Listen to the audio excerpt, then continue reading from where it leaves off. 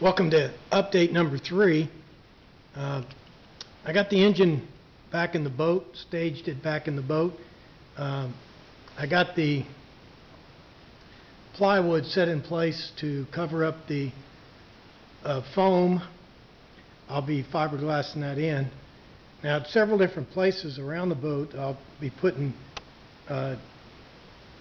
wood across because I'll be putting some hatches down over the bilge area. But the deal I'm working on right now is I kind of roughed in the exhaust. It's an 1.5 inch pipe, galvanized pipe, which is acceptable. It's the same size pipe that comes out of the exhaust on the motor, and that exhaust drops 8 inches, which is acceptable. But my problem is that after I roughed it in, I realized, you see how that I need to keep the exhaust under the floor because I want to make the boat self-bailing. I don't want any of the deck water to be able to migrate into the bilges. So I need to keep the exhaust under the floor. Well, that tube, you can see that the bend in that tube, well, that tube is going to fill with water, and I'm afraid there'll be a slug of water in that thing waiting every time I go to start the motor, and the back pressure is liable to blow that hose right off the back of that motor, which would be bad. And I also don't want that slug of water down inside that tube. So anyway, this update is to kind of detail how I'm going to fix that problem. I wish I could see this video in advance because I don't exactly know how I'm going to fix this problem, but the next thing you see will be either me working on this problem or this problem solved.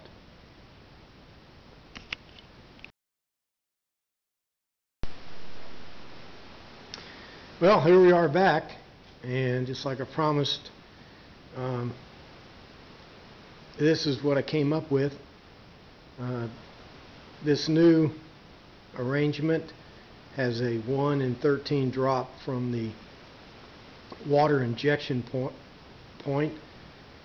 That's an 11-inch steam tube. Then it goes down to a 2 45-degree 1 1/4 junctions, pipe fittings.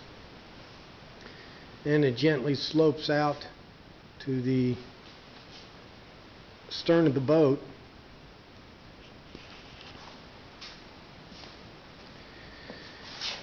and it comes out at the stern of the boat right at the max displacement of the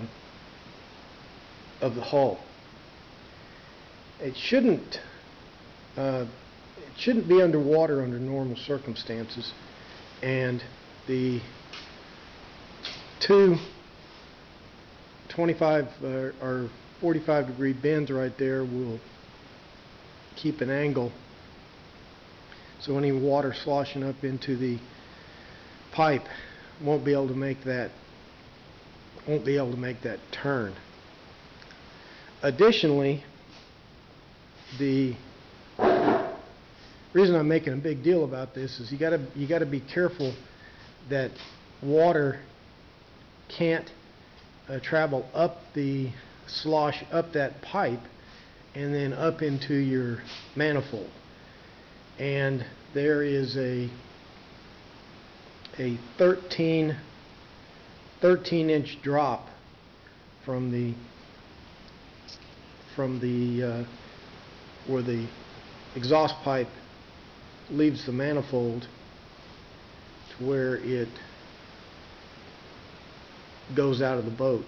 So, and the whole engine is or the entire manifold is well above the water line of the boat, even under the most extreme circumstances. As a matter of fact, the top of the manifold, the top of the angle there is probably about even with the top of the gunnels. So the next problem is that I'm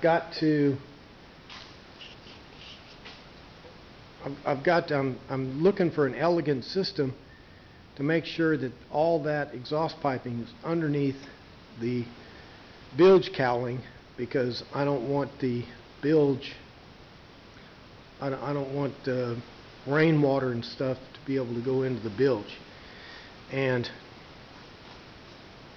so I'm going to have to, and I also don't want to put anything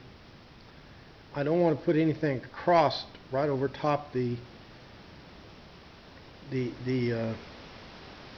shaft log hole right there, because I want to be able to get to that shaft hole, that shaft log. I don't want to permanently cover the notch there in the where the stuffing tube's going to go, because I need to be able to get at that, and I have to have access to the shaft coupling.